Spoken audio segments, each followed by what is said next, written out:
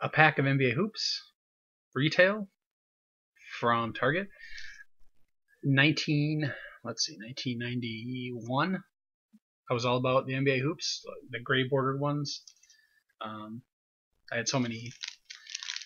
For whatever reason, B.J. Armstrong, I collected his rookie card incredibly. I imagine I have probably, I don't know, 30 copies of that rookie card. Anyway, NBA Hoops is back. 5 cards here. And these are $1. So this is sort of like opening day, I guess, for basketball. Let's see.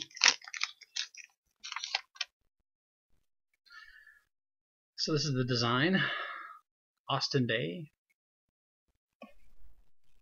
Here are the backs, horizontal back. Jermaine O'Neal. Brandon Jennings.